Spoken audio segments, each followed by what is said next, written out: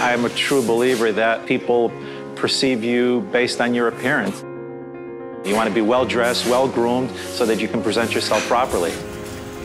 My name is Angelo DaCunha. I'm the owner of Brookfield Cleaners and Tailors. I came to the United States from Portugal in 1966, and I started working for my neighborhood dry cleaners when I was 16 years old. In 1991, I had the opportunity to purchase my own business, and I did so, and I think it was the best thing that I did. I've grown the business from a 1,700 square foot operation to 5,000 square feet, which is what I occupy now.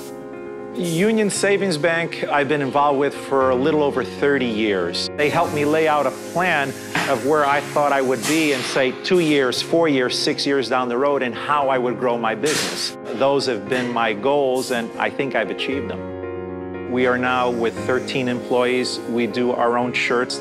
We do our own tailoring where we didn't in the past. And the biggest thing was the retail aspect, selling suits, renting tuxedos, and that has helped me to grow my business tremendously. I won Best Dressed in high school, and my son won Best Dressed in high school as well. I guess that plays a little bit into why I'm in this business. It's nice to have that relationship with a customer that you're on a first-name basis when you know them. If I had to do it all over again, I wouldn't even hesitate a minute.